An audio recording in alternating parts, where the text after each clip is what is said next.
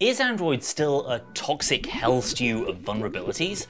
The phrase comes from a ZDNet article back in 2014, and it was quoted on stage by Tim Cook at that year's iPhone launch. His point was that Android was so fragmented and updates so slow to arrive that there was no way those poor people who bought an Android phone by mistake could enjoy anywhere near the security of their iPhone-owning betters. So was that ever the case? And fanboyism aside, do you need to worry that your Android phone isn't 100% secure?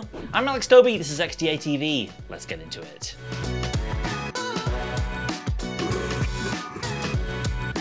Cast your mind back to the very first iPhone. It connected over 2G, had like 14 apps, and took photos with more grain and noise than a rave in an agricultural supply store. Apple made the hardware and the software. They controlled the entire experience, which meant they could push out updates without waiting on anyone else. The earliest days of Android were a little different, with a lot more cooks in the proverbial kitchen. First, Google would release a new version of Android, which was then adapted by chip makers to work on whichever CPU your phone used. Then the manufacturer got to have their way with Android, add new features or apps, and usually change a bunch of things about how it looks, often for the worse. Then need to go to your carrier if it was a network branded phone, and they'd make sure it worked on their network, while also shoveling in more bloatware just for the hell of it. But then if you were lucky, maybe 6 months after a new Android version launched, you as a regular person would actually get it on your phone, along with a few extras that you may or may not have wanted.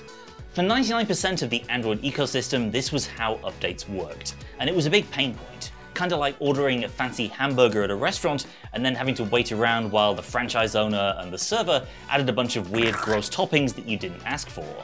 The only people who weren't having their Android burgers arrive hours late with unrequested pineapple chunks and dog hair were Google Nexus owners. These phones ran vanilla Android and got updates straight from Google with no additional guff.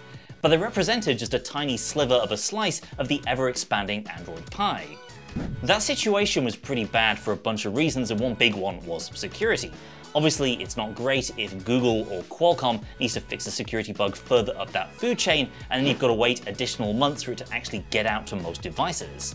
That was made worse by the nature of Android at the time and the attitude of phone makers towards updates. I remember talking to someone who used to work at one of the big phone manufacturers years and years ago and hearing how in the early 2010s, software updates for existing phones were kind of viewed as a chore, almost like you'd screwed up if you had to make one because, well, whatever you're fixing or adding should have just been in the original ROM. As a result, the update track record of pretty much everyone in the Android world back then was basically dumpster tier by today's standards. Flagships would get maybe one major OS update months later if they were lucky, and security patches just weren't a thing yet. Worse, pretty much all the important core Android apps were still baked into the firmware at this point. Web browser updates, for example, would need to be packaged into an OTA and wait to be certified by the manufacturer and carrier. So if a vulnerability cropped up in the browser engine code from, say, Google, there was no way to get fixes pushed out widely or quickly. That meant different people would be stuck on different versions with different customizations and differing levels of vulnerability to malware and other nasties, hence Android fragmentation. It's worth saying that iOS was by no means free from security issues, especially during the first couple of generations of iPhone. The lack of an official app store was, after all, a big incentive for script kiddies and white hat hackers to crack open the iPhone and make it do new and exciting things. And at least one major way to jailbreak iPhones back then involved exploiting a bug in the browser. Basically, a web page could break the original iPhone security. Difference was, Apple could plug those security holes much more quickly when they appeared, and do so across a much larger chunk of the user base. Not so on the Android side. So that was the toxic hell stew that Google was allegedly serving up in the days of Android versions 4 and 5. Looking back with 2020 hindsight, it's easy to say Google should have done more to retain control over Android, or put systems in place from the get-go to help updates flow more freely and more frequently. But remember, back when Android was first being developed in 2007, the world was a very different place. The smartphones that did exist were mainly primitive email mashing contraptions for stuffy corpos. Mobile payments were nowhere near being a reality. Uber wouldn't be founded for another 2 years, the humble retweet didn't even exist yet. Point is, back then, it wasn't clear how, over the following decade, so many essential everyday tasks would be tied to your phone, nor how it would become such a treasure trove of precious hackable personal data. To Google's credit, an awful lot has changed over the past few years to substantially make Android more secure and get security fixes out more quickly to more people. So let's start from the top. Google Play Services is something you might have seen updating on your phone that maybe you haven't paid much attention to. But it's actually a hugely important part of how Google keeps Android secure and helps bring new features from Android 13 to your grandma's Galaxy S5 that hasn't gotten firmware updates in years. Play Services is a system app, meaning it's a VVIP and has top-level access to everything on your phone. It can do way more than a regular app you'd download from the Play Store, like install or delete other apps or remotely wipe your device. System apps like Play Services need to be loaded onto your phone by the manufacturer, but once they're there, they can be updated automatically in the background. That means new versions can securely add new features and functionality. And Play Services has tentacles all over the OS, which is why, for example, Android 13's secure photo picker feature could be rolled out to phones running much older versions of the OS without any new firmware needing to be installed. Play Services also includes Google Play Protect, Android's OS-level anti-malware capability that can stop malicious apps before they're installed or nuke them if they're already there. That covers you for 99% of what an actual bad app in the form of an APK file might try to do. Another important thing about Play Services is it supports absolutely ancient versions of Android. Google typically only drops support for Play Services on Android versions that are around 10 years old. Right now it's summer of 2023 and the current version of Play Services is supported all the way back to 2013's Android 4.4 KitKat. That seemingly random bit of nerdy trivia is important because it helps you stay reasonably secure even on much older versions of Android. And that in itself is a big part of the Android security strategy. More on that in a bit. First though, a bit of a mini tangent. Google Play Services actually played a significant but largely hidden role in a major recent event. An update via Play Services was the only reason Google was able to roll out the COVID-19 exposure notification system it had developed with Apple to essentially the entire Android user base in one fell swoop. Without Play Services, that kind of endeavor would have taken months and not reached nearly as many people. In fact, it's kind of wild to think that Google's efforts to fix Android fragmentation nearly a decade earlier likely indirectly ended up saving quite a few lives during the pandemic. Okay, so actual malware apps are one thing. But there are other ways that bad actors can try and take control of your phone or steal your data. I mentioned browser exploits before, and now both the Chrome browser and WebView code for web content within other apps are both updated by the Google Play Store. In fact, this applies to a whole bunch of different parts of Android that once required a full firmware update. Others include the Google Phone Dialer, Android Messages, and countless behind-the-scenes apps. So say a nasty browser exploit is discovered today in 2023, where a malicious web page could crash your phone or steal your passwords or make the Starbucks app mess up your order. It wouldn't matter which version of Android you're on. Google could push out updates via the Play Store covering both Chrome itself and any other app that displays web content. Back in the days of the toxic Hellstew, deploying the same fix would have needed a full firmware update to go out to every Android phone. A lot more work for a lot more people, and it would have taken months or even years instead of days. Another kind of exploit was big news in the Android security world in 2015.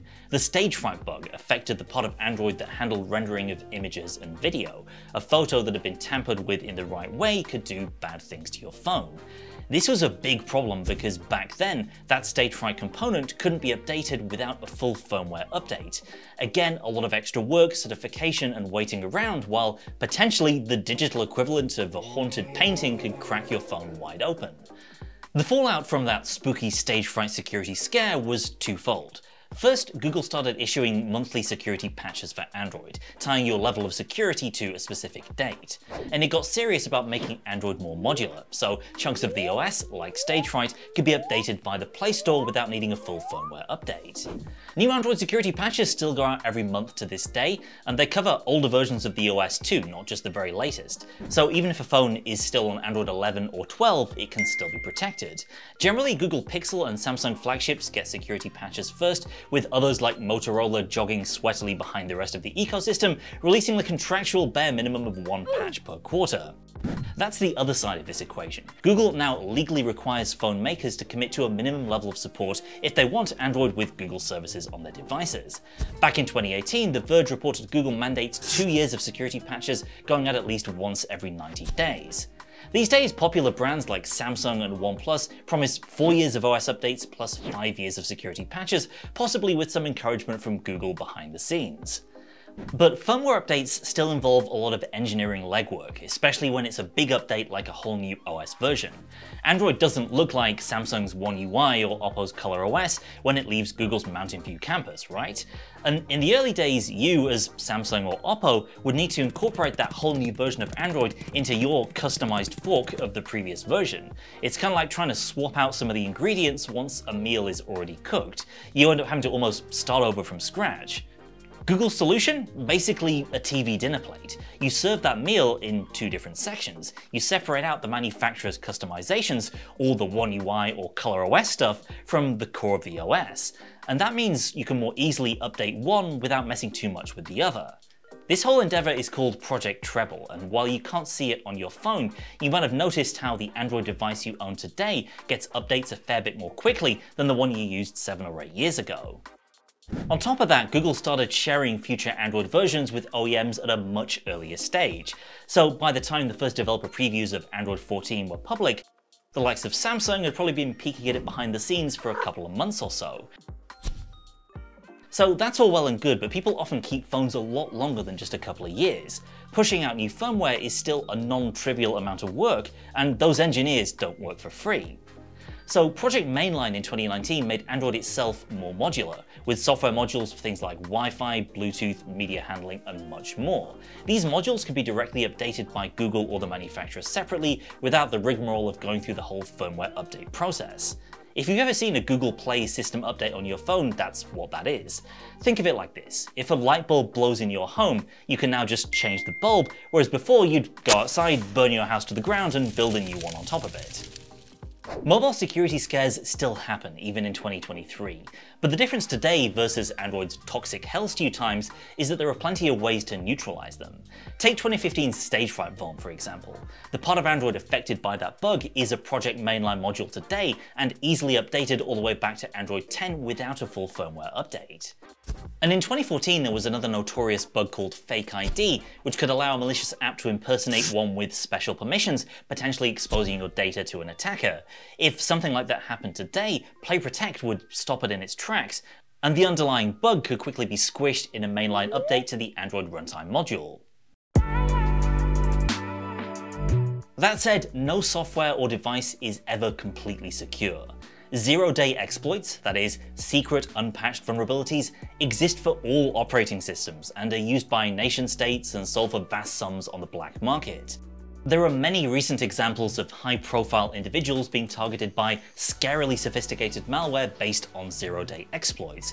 People like Jeff Bezos, Emmanuel Macron, and Liz Truss. In 2022, the former UK Prime Minister reportedly had to keep changing phone numbers after being hacked, supposedly by Russian agents. Eventually, her device was deemed to be so completely compromised that it was locked away in basically the smartphone equivalent of the Chernobyl sarcophagus. Why was she changing numbers? It's possible her phone was targeted by something like Pegasus, the Israeli-made spyware that reportedly can take over an Android or iOS device just by having its phone number. Russia reportedly doesn't use foreign-made spyware, but it's likely to have its own homegrown equivalent based on similar zero-day exploits. All of which shows that 100% security is an illusion. It's unattainable whichever device or OS you're using. But Android is way past being a toxic hellstew of vulnerabilities in the same way you could have argued it was a decade ago. And it's much better placed to tackle the garden variety threats that might be encountered by those of us who aren't heads of government or the CEO of a trillion-dollar company. What's more, the average person is far more likely to fall victim to social engineering or some other form of scam as opposed to getting stung by phone-based malware. This kind of fraud is on the rise in many countries, and in the UK it increased 25% between 2020 and 2022, with most cases involving computer misuse. As smartphone security has improved, you could say that the bad guys are realizing the easiest hardware to exploit is actually the squishy, meaty component attached to the screen. You. You are your phone's most important security feature, but you're also its least patchable security vulnerability. So stay safe out there, toss us a like and subscribe if you want to see more deep dives like this. Thanks for watching, and I'll see you next time.